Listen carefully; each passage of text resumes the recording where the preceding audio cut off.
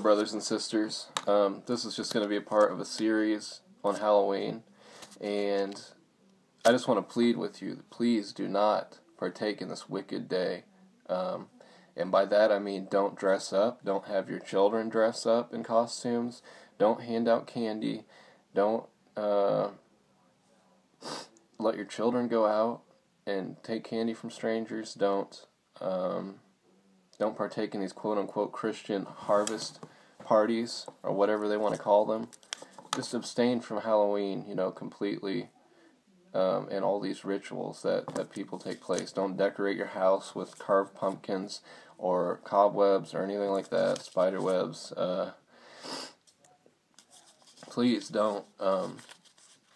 It's unbelievable that people who profess to be Christians would partake in this, and I've partook in it in most of my life because I was lost, but now I'm saved, and there's a difference, and I realize how wicked this day is, and I've done some research, and I'm still doing research, but I want to provide a couple of links to videos that really do a good job explaining things, one from Brian Moonen and one from Jeremiah Films.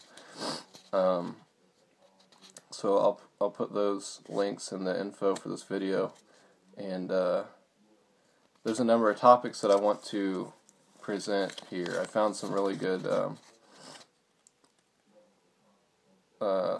articles that people have written here, and Kevin Kazak, he made a comment about me being very confrontational, because I got on this Chicks Tracks channel, and I commented to this David Daniels guy who makes those videos, because he presented these Halloween chick tracks that pretty much glorify Halloween, and then he said that he was encouraging people to give them out with candy on Halloween, which is partaking in the wicked deeds of Halloween and these rituals. So I told him, that, and he was talking about what things can Christians agree to disagree on, and I told him that Halloween is wicked. Whether you agree or not, it is what it is, and you shouldn't partake in it. Christians should not partake in this. They should not be handing out candy and tracts on Halloween. Should not have tracts that glorify Halloween, that glorify dressing up in costumes. So that's going to be, and there's no problem with that. Kevin Kazak tried to make it sound like that was a problem, but you know what? I'm earnestly contending for the faith once delivered to the saints, like the Bible says to, and I'm reproving the works of darkness, okay? So if I see a person who calls himself a brother and they're in error like that, then I am going to call them out, and I'm going to expose them. So this video, I'm going to read probably just this whole article, and it is, should Christians give out tracts for trick-or-treat? And I think that I pretty much agree with this. So, should Christians evangelize on Halloween? Should Christians give out tracts for trick-or-treat? Yes, Christians should evangelize on Halloween, but not by participating in the trick-or-treat tradition. Followers of Jesus Christ may hand out tracts that present the gospel and expose the truth about Halloween during the day on Halloween or even at night, as long as they do not engage in traditions devised to glorify Satan in order to do so. Don't allow quote-unquote Christian ministries who stand to make money from the sale of Halloween tracts sway you. In no way, shape, or form should any child of God partake of trick-or-treat style evangelism. Would you bow down to a statue of Buddha in order to evangelize the lost?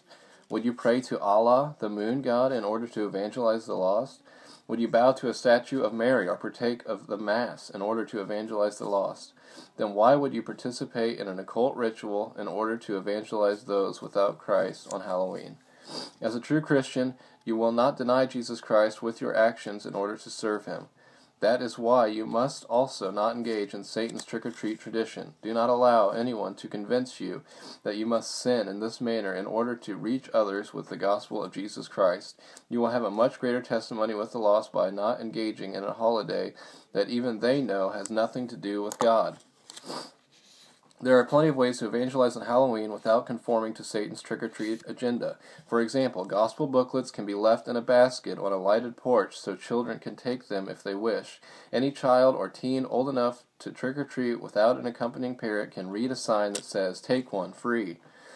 If the children are too young to read, the adult who accompanies them can read the sign and take one and read it for themselves and to their children. One can share the gospel on Halloween night, and you don't have to conform to the world to do it. Let's be honest, there is absolutely no need to engage in trick-or-treat in order to evangelize on Halloween. Trick-or-treat, a satanic ritual that represents human sacrifice, is cloaked as an innocent game that children play in order to receive candy. God's people must not touch the abominable trick-or-treat tradition because this custom comes straight from Satan and is employed on his special night, the highest satanic high day of the year. What if Satan tries to trick you into honoring his trick-or-treating ritual? What should you do if the trick-or-treaters walk right past the tracks in the basket and knock on the door anyway? Open the door. When the children or teens say trick-or-treat, kindly tell them, and the adults who are accompanying them, that you have no treat because you are Christians and do not celebrate Halloween. Then ask them if you may share with them how they can be forgiven of their sins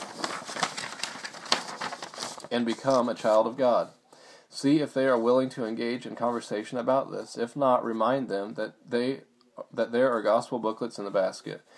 Responding with the words, "We have no treat," and not handing the trick-or-treaters a treat sends the message to the children and to Satan, who is very legalistic, that you are not paying homage to Satan by participating in his trick-or-treat ritual, and you will not be tricked into it either. Furthermore, these non-compromising actions demonstrate to a lost and dying world that while Halloween is an abomination to God, he is still reaching out in love to those who do not know him. But God commendeth his love towards us, and that while we were yet sinners, Christ died for us. Romans 5:8. Unto God be the glory in his remnant church, even on Halloween. Unto him be the glory in the church by Christ Jesus throughout all ages, world without end. Amen. Ephesians 3:21. And I totally agree. David Daniels has got it wrong. The tracks that they make that are promoting Halloween, glorifying it, are wrong. Because they've got kids in costumes on Halloween, and they're not condemning that. They're not saying this is wicked, this is wrong, you shouldn't be doing this. And then he goes even further to say that you should hand out these tracts on Halloween with candy, participate in this trick-or-treat ritual. Now, that's just false. Okay, this is a perfectly presented way that you can still evangelize. Leave the light on, have a basket with tracts outside. If they come to your door anyway, tell them that you're a Christian, you don't participate in this. Ask if you can give them the gospel, and if not, then you tell them that they can have one of the tracts. That's a great idea. Also, you can just go out on the streets and hand out gospel tracts, and proclaim how wicked Halloween is. So please, brothers and sisters, do not partake in this wicked holiday. And really what we need to be doing as people is fasting and prayer, and I'm going to have another video on that. But I plan to fast, abstain from eating that whole week leading up to Halloween. I'm going to attempt to do that. So I ask you to join me in that. But I'll have more on that in another video. But please, please do not partake in this. Don't listen to those wicked apostates who will tell you that it's perfectly fine to dress up and to play games and do all this stuff to, partake in these rituals of Halloween.